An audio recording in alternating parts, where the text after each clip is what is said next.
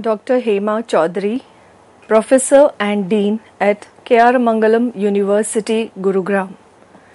The lecture series is based on Dispensing Pharmacy module in Pharmaceutics discipline under Pharmaceutical Sciences. Dispensing is the process of preparing and supplying medicines. Under this series, it is very important to understand how to select a dosage form, continue with its preparation and hand over to the patient. Introductory lecture today is based on a comprehensive insight on types of different dosage form. What is a dosage form? Well, as it's a very well-known fact that drugs are rarely administered as pure chemical compounds. Instead, they are given as a dosage form. Various kinds of additives are admixed with drugs in order to fabricate a dosage form. The transformation of drug by processing it into a predetermined form by mixing with additives, and each additive having a specific function is a dosage form. The dosage form basically are intended for compounding drugs based on their physico-chemical incompatibilities between the drugs, drug additives, product container and expected therapeutic efficiency. The additives which are selected are basically selected based on building a product which is physically and chemically stable and also intended to have a biological stability. A dosage form is the art. In addition to having the knowledge to prepare it, it is very important to have an artistic sense to increase patient acceptance of the product. A dosage form formulation should be less complicated and should contain minimum ingredients, so that on compounding, the drug product should maintain a good stability. Having understood the definition of dosage form and its basis, it is very important to understand the merits of a dosage form. The merits of dosage form includes drug handling. There are drugs which are very challenging moieties. In order to dispense drugs which are difficult to handle, a dosage form is the rescue. Also, the merit covers utility. Some drugs which are impractical, unfeasible to administer, they can be administered by means of a dosage form. It also helps in improving the stability of the drug. Some drugs have inherent chemical instability.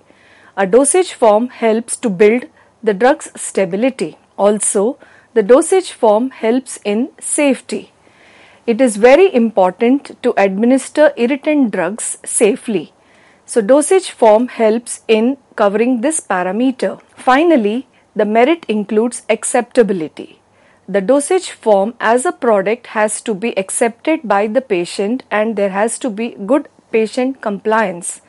So, dosage form helps in improving organoleptic qualities of a drug. Having understood the merits of a dosage form, the next important unit is to understand the basis of classification. The classification of dosage form is on different bases. The first basis of classification is on its physical state. The second basis is on route of administration.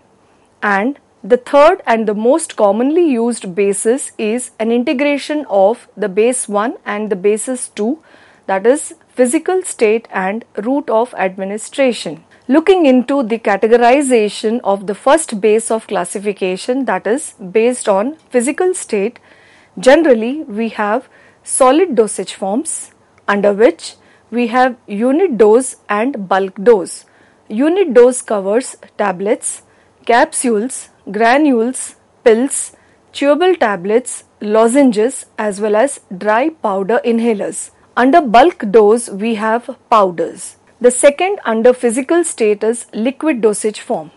A liquid dosage form can either be monophasic or biphasic in nature. Under monophasic we have mixtures, linctures, draughts, elixirs, syrups, drops, lotions, liniments and collodions. Whereas under biphasic it includes emulsions, suspensions, lotions and liniments. The third basis under physical state includes semi-solid dosage form. Under semi-solids we have ointments, pastes, suppositories, gels and jellies. And the last categorization under physical state includes gaseous dosage form, which covers aerosols. Coming to the second base of classification, that is based on route of drug administration. If the drug is administered as a dosage form orally, it includes tablets, capsules, solutions, syrups, elixirs, suspensions, magmas and powders. If we are targeting the dosage form administration sublingually, it includes tablets, troches and lozenges. If the drug is administered as a dosage form parenterally, it covers solutions and suspensions. A drug can also be administered as a dosage form via conjunctival route, which covers contact lens inserts and ointments. A drug can be administered via skin through epicutaneous or transdermal application, which covers ointments, creams, pastes, plasters, powders, aerosols, lotions and finally transdermal patches. The other route which can be explored for administration of dosage form include intraocular, which covers solutions and suspensions. A dosage form can also be administered intranasally as solutions, sprays, inhalers and ointments. Drug can be administered as a dosage form through intrarespiratory route as aerosols, and a drug can be administered through various body cavities such as vagina through solutions, ointments, emulsion foams, gels, tablets, inserts, suppositories and sponges. A drug which is administered rectally could be through solutions, ointments and suppositories. Now coming to the second state of classification, that is with respect to integration of the first basis of classification and second basis of classification, taking physical state and route of administration collectively.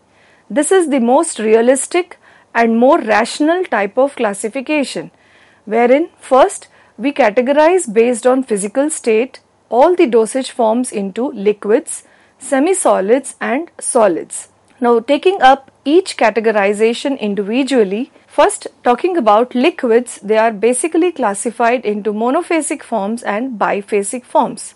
Going exclusively deep into monophasic categorization, the monophasic categorization is again classified based on route of administration into oral use, external use, parenteral use and special use. And then talking about semi-solid dosage forms, when we talk about integrated form of physical and route of administration, so first basically semi-solid dosage form is the physical state, and on route of administration subclassified under internal and external use. And the examples under internal use could be gels and jellies, whereas for external use it could be ointments, creams, pastes and poultices. The third categorization under the third basis of classification, which is based on physical state and route of administration, it could be classified as solid dosage form. Solid dosage form itself can be given under as such, that is in powder form itself. So powder form can be again categorized based on route of administration into oral route or external or parenteral route, and with respect to oral route the subclassification goes broader as divided powders and compound divided powders. Whereas under external use we have different classes such as dusting powder, snuffs, insufflations, sprays, aerosols and dentrifices. The second type under solid dosage form could be either in compressed form, which includes tablets, capsules and cachets.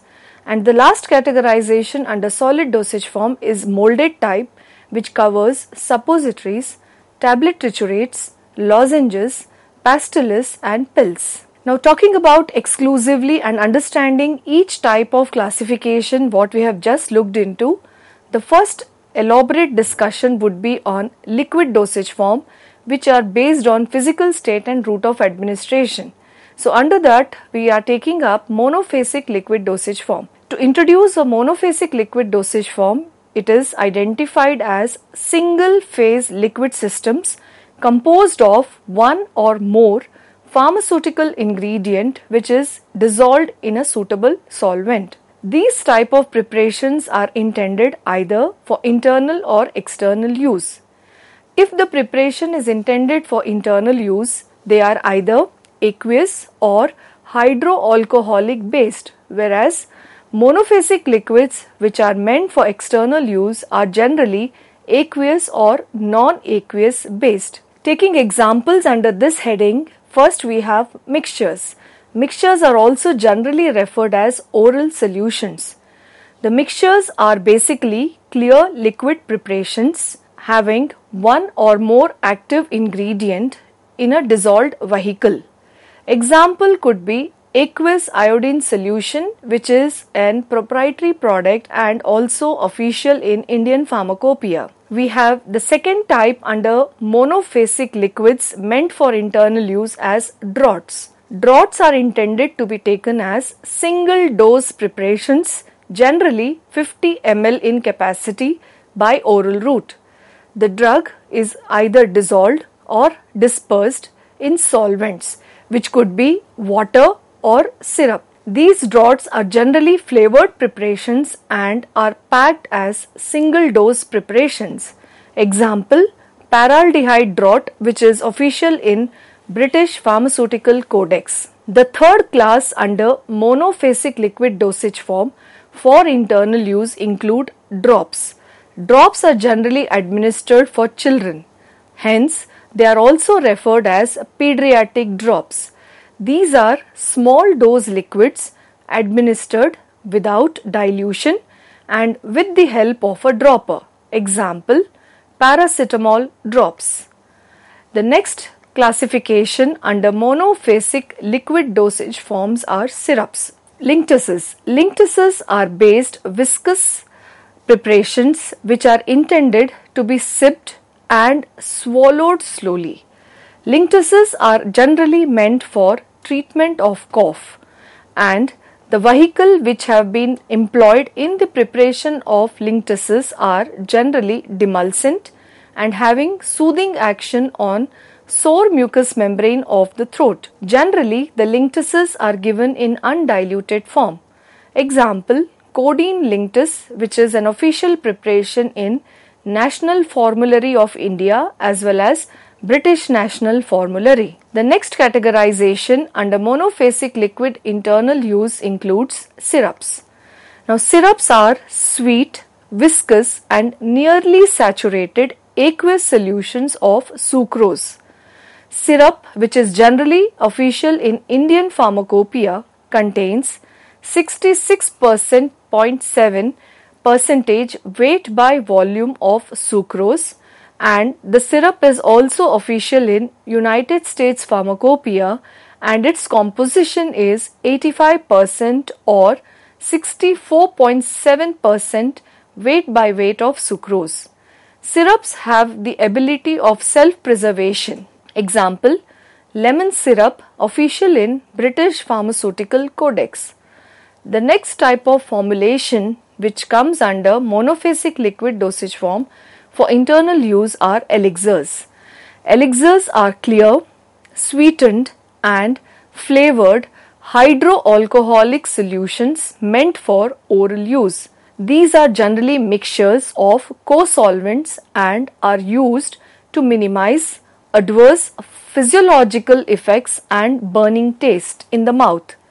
Generally, elixirs are aqueous solutions and always have alcohol added to it for improving co-solvency. Examples include pediatric paracetamol elixir, official in British Pharmaceutical Codex. Now, talking about monophasic liquids meant for external use. When we talk about external preparations, these are generally applied on external body surfaces. They include first liniments. Now liniments are solutions or they are emulsions of aqueous or oily vehicles. Liniments are generally intended to be massaged onto the unbroken skin. They are generally used as counter irritants, rubefacients, and for soothing effect.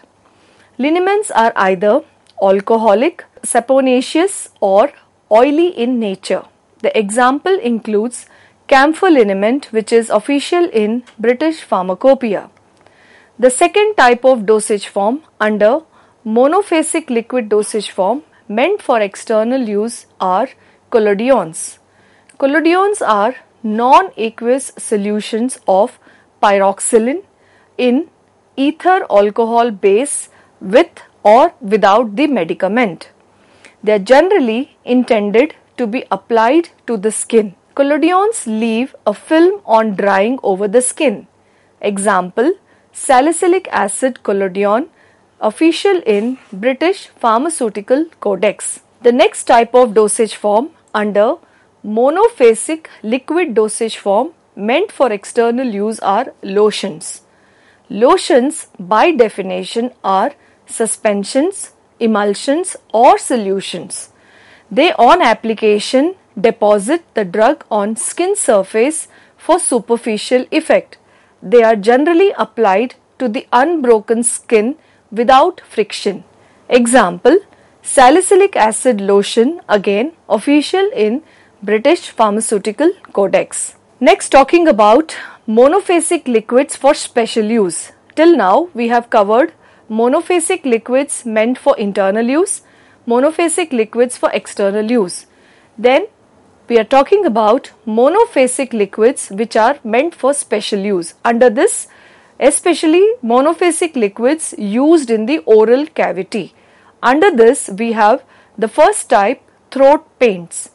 Throat paints are viscous preparations of drugs for local action in the pharynx. They are generally glycerine based and have to be applied with a brush.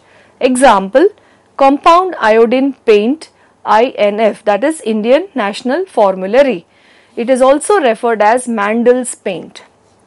The second type under monophasic liquid dosage form used in oral cavity are glycerides. Glycerides are viscous solutions of drugs in not less than 50% by weight of glycerine. They are generally intended to be applied externally.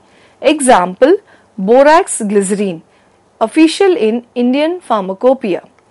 The third type under monophasic liquids in oral cavity are gargles. These are clear solutions used in the posterior region of the mouth by agitating the solution with the help of exhaled air. They are generally having local effect in the throat and they should not be swallowed in larger quantities. Example, povidone iodine gargle. The next type of dosage form covered under monophasic liquids meant for oral cavity are mouthwashes. Mouthwashes are clear solutions intended to be used in front of the uvula. To clean and to refresh the mouth is its purpose. Example, zinc sulfate and zinc chloride mouthwash, official in British Pharmaceutical Codex. Next, under oral cavity, monophasic liquid dosage form includes throat sprays. A throat spray is a aqueous or a non-aqueous liquid which is intended for spraying into the throat, nose or onto the skin. They are generally medicated and help to relieve diseases affecting the upper and the lower respiratory tract. Example, povidone iodine spray. The subheading under special use of monophasic liquids includes the one which are used in other than oral cavity. Under this, the first type of dosage form is douches. Douches are aqueous solutions which are intended to clean, deodorize, soothe or medicate body cavities. They are to be dispensed in concentrated form, which is generally diluted to volume with 1 liter or 2 of warm water. Example, sodium chloride douche. The second type under monophasic liquids which are meant to be used other than oral cavity includes enemas. Enemas are aqueous or oily solutions or suspensions or emulsions of the drug intended for rectal administration. They are generally intended for bowel evacuation. They intend to bring either local or systemic therapeutic action or for diagnostic use. Example includes soap enema official in Indian National Formulary. The next type of monophasic liquid dosage form which can be used in other than oral cavity includes eye drops. Eye drops are sterile, aqueous preparations which are intended to be instilled into the eyes. They are generally isotonic in nature. Example, timolol maleate eye drops. The next type under monophasic liquid dosage form used in other than oral cavity covers ear drops. Ear drops are solutions or suspensions or emulsions of a drug in water or glycerine or propylene glycol which are intended into the ear. They are meant for removal of excessive cerumen, treat infections, inflammation, pain or helping in cleaning and drying of ear. Example, sodium bicarbonate ear drops official in British Pharmaceutical Codex. The next category under monophasic liquids meant for use in other than oral cavity are eye lotions. Eye lotions are sterile, aqueous solutions which are applied to an eye bath for washing of the eye. The large volume of fluid to flow quickly over the eye. The next categorization under monophasic liquid dosage form used in other than oral cavity includes nasal solutions. Nasal solutions are aqueous or oily and they are rendered isotonic and may be slightly buffered to maintain the pH between 5.5 to 6.5. Nasal solutions are used intranasally to relieve nasal congestion or inflammation and to combat infection. Example, hydrocortisone nasal drop. Next, we go into the second categorization of liquid dosage form, that is biphasic liquid dosage forms. The biphasic liquid dosage forms are subdivided into liquid in liquid type or solid in liquid type. Liquid in liquid type based on route of administration is categorized into meant for oral use and meant for external use. Under oral use we have emulsions, and based on external use the classification goes by into liniments and applications. When talking about emulsions, liquid in liquid type, oral use, these are thermodynamically unstable, heterogeneous biphasic systems containing immiscible liquids where one of the liquid is dispersed in the other liquid by the help of a stabilizing agent called an emulgent. The conventional example under an emulsion covers liquid paraffin emulsion. When we talk about biphasic liquid dosage form, that is liquid in liquid meant for external use, we have liniments. Liniments are liquid or semi-liquid preparations which are applied to the skin as an counter irritant. The example is turpentine liniment official in Indian Pharmacopoeia. Finally, we have liquid in liquid for external use applications. These are liquid or semi-liquid preparations applied on the skin. They are used to retain the drug in contact with skin for prolonged period of time, and they are generally applied as larger portions on skin. Example, benzyl benzoate application. The next categorization of biphasic liquid dosage form covers under solid in liquid type. When we talk about biphasic liquid dosage form, solid in liquid type, Either it could be administered orally as suspensions. Now, suspensions are mixtures containing insoluble solids. They are generally heterogeneous, thermodynamically unstable liquid systems. Insoluble solid particles are uniformly dispersed or distributed in liquid phase. The suspending agent is added as a physical stabilizer. Example covers magnesium hydroxide mixture, British Pharmacopoeia. Thank you.